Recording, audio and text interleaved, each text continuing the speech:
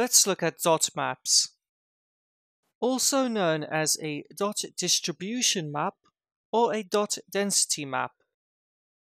Dot maps are a way of detecting spatial patterns or the distribution of data over geographical regions by placing equally sized points over a geographical region.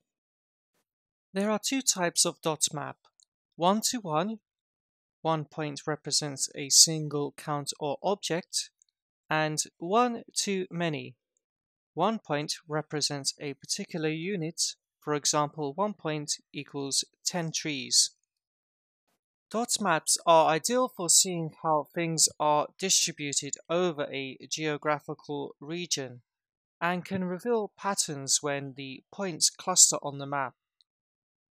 Dot maps are easy to grasp and are a better way at giving the overall view of the data, but are not great for retrieving exact values.